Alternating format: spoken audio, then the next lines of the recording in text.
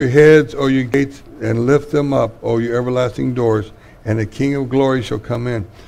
So it's saying here, personally, if you open up those personal gates, your heart, your mind, all those things, the King of glory is going to come in.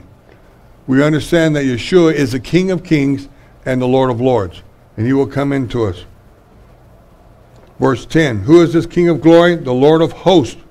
He is the King of glory. What is host? Host is armies. It's talking about armies. So turn your Bible, Revelation 19. Revelation 19.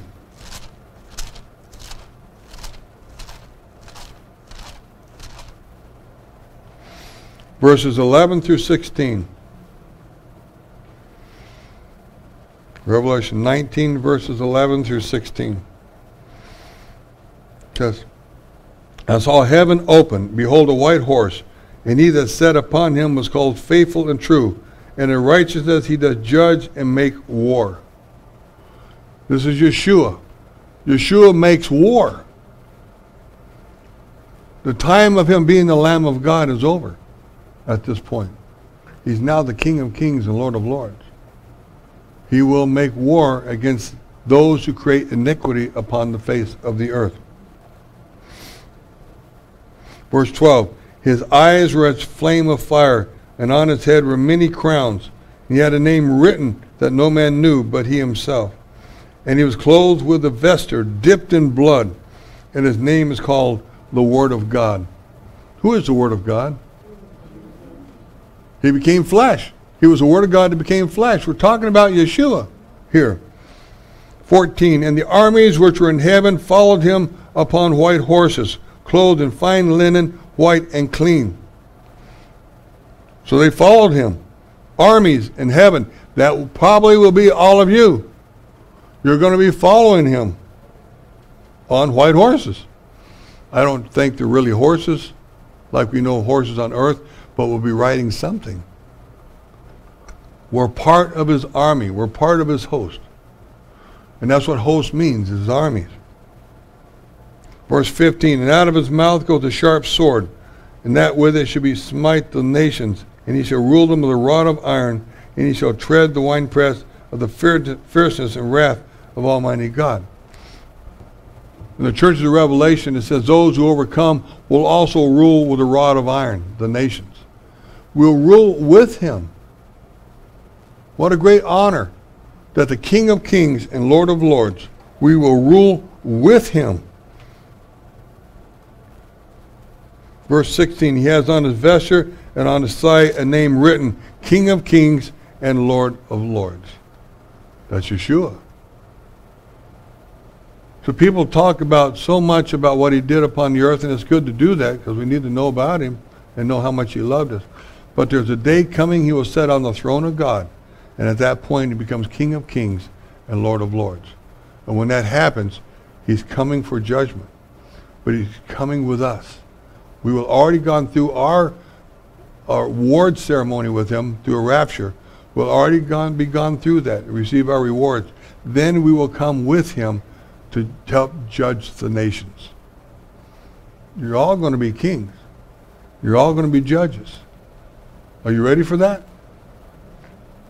Are you ready to judge righteously? Yeah. All right, 2 of you are. That's good. Yeah. Turn to Isaiah 63. Isaiah 63.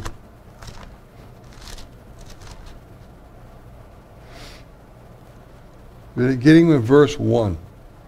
Isaiah 63. Who is this that comes from Edom with dyed garments from Bozrah? That is glorious in his apparel, traveling in the greatness of his strength. I that speak in righteousness, mighty to save. Edom and Bozrah, more than likely spiritually speaking, Edom represents the world. Bozrah is the city that is actually in Edom. And in my book, The Coming Captivity, I talk about this as probably the actual place of Armageddon, where God will slaughter the nations of the world at that time. Verse 2, therefore are you red in your apparel, and your garments like him that treads in the wine fat. Same thing Revelation 19 just said. Your garments are covered with red. And that red, you look it up in Greek, it tells you red from grapes. He's talking about the same thing. You know, they weren't talking about white grapes like we have today. They're talking about red grapes for making wine and things like that. So his garments will be stained with the fat of red grapes. Same thing Revelation 19 says. You see there in Isaiah 63. Verse 3, I have trodden the winepress alone, and of the people there was none with me. For I will tread them in my anger, and trample them in my fury, and their blood shall be sprinkled upon my garments, and I will stain all my raiment. For the day of vengeance is in my heart, the year of my redeem is come. And I looked, and there was none to help, and I wondered that there was none to uphold. Wherefore my own arm brought salvation unto me, and my fury it upheld me. What it means, he looked down upon the earth to see is there anybody welcoming him, anybody wanted to join with him. We'll be with him, but he's looking down upon the earth and says, who is calling upon my name? Who is willing to join with me? And there'll be none. There'll be none at that point. Matter of fact, the beast of Revelation, when the sign of the Son of Man appears in the heavens, he will gather the nations to make war against him. That's what Revelation says. When the sign of the Son of Man appears in heaven, the beast will gather the nations to make war against the Messiah. They'll be so deceived, they're willing to make war against the Messiah. Matter of fact, in Islam, they teach people that the Christian Messiah will show up in the heavens. He says, and Islam says, don't believe it. That's Satan. So they're teaching their people something different, so that when the Mahdi or the Muslim Messiah shows up in a different way out of the wilderness and stands in the holy temple of God, they're saying that's the Messiah, not the one in the sky. We must gather the armies to make war against the one in the sky. The one in the sky is truly the Messiah. That is the King of Kings, the Lord of Lords. And the nations will be gathered together to fight Yeshua. Great deception will be going on because Islam will convince people that their Mahdi is the Messiah. But we know different. We know different. That's why Yeshua says, do not believe anyone who says, I am in the wilderness. Do not believe anyone who says, I stand in a holy place. For when I appear, it will be like lightning is from east to west in the sky. That will be my announcement. And that'll be a good announcement. So don't be deceived. These times are still coming yet. And the whole world will be deceived enough to want to make war against the Lamb of God. Hard to believe that they're going to do that. But they will do that. At verse 6 of Isaiah 63, and I will tread down the people in my anger and make them drunk in my fury, and I will bring down their strength to the earth.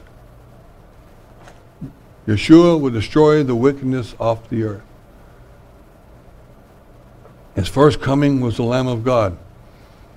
The second coming will be the roaring lion of Judah. It's still the same person. But the age of grace will be over with by that point. When the rapture occurs and Yeshua sits on the throne of God, and he becomes King of Kings and Lord of Lords, at that point, the age of grace is over. That's why today is the age of grace. Once the Father gets off the throne and the Son sits on the throne, that's what the sign of the Son of Man will be. The whole world will see it. They'll see that transformation up there when it says, I and the Father are one. You're going to see Yeshua blend right in with the Father on the throne of God up there. Now he becomes the King of Kings and the Lord of Lords. That's why Revelation says that the wicked will begin to go into caves and say, rocks fall on me and hide me from the one who is coming. The world will begin to panic. Because now there's no grace. You can't say, Lord, forgive me. He said, I'm sorry, Lord. He won't hear now. He's coming for destruction. And the wrath of God will be poured out upon the earth. I've gone over the wrath of God concepts before. All water will be turned to blood. How long can you live without good water? The sun will scorch everybody. I know these last few weeks here in Phoenix, we think that plague is on us now. But it's not really. A great earthquake that levels all the cities on the earth. Armageddon. All these will take place with the wrath of God, the pouring out of the vials upon the earth. It's global. But we as believers will escape those global judgments because the rapture will occur before the wrath of God is poured out on the earth. But we'll be here during the trumpets and seals, and that's not really a real pleasant time either. But we'll be here for that. But not when it goes global.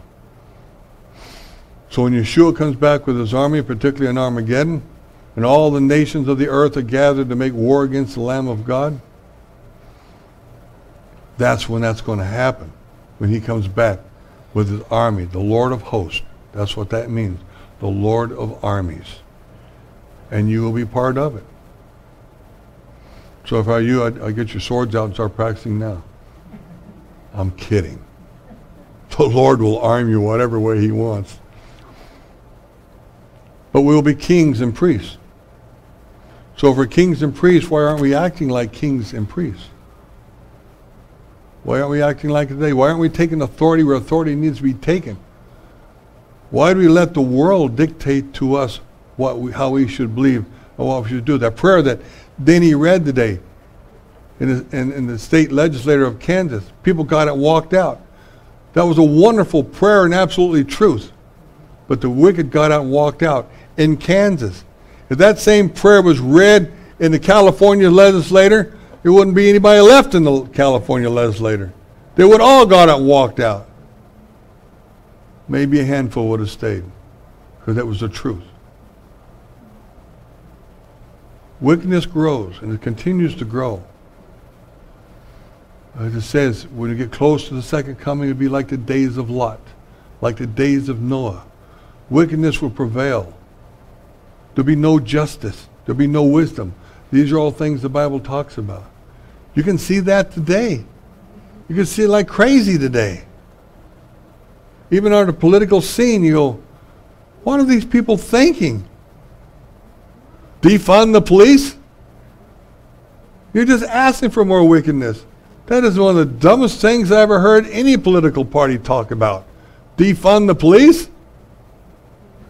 Then you hear people say, well, what will you do without the police? Well, we'll have our own little groups deal with it, and we'll negotiate, and we'll talk, and we'll increase people with social training.